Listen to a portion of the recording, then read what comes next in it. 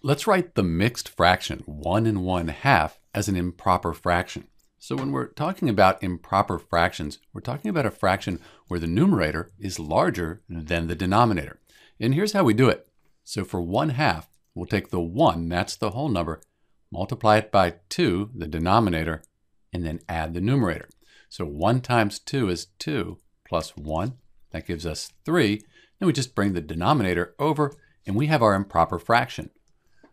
The mixed number, or mixed fraction, 1 1/2, equals the improper fraction 3/2, or 3/2. And these are the same numbers. If you change 1 1/2 to a decimal, you have 1.5. If you divide 3 by 2, you get 1.5. So they're the same thing, it's just that we have them written in a different format. So to recap, we take 1 times 2, then we add the 1, that's giving us the 3, bring the 2 across, we have our improper fraction. This is Dr. B, and thanks for watching.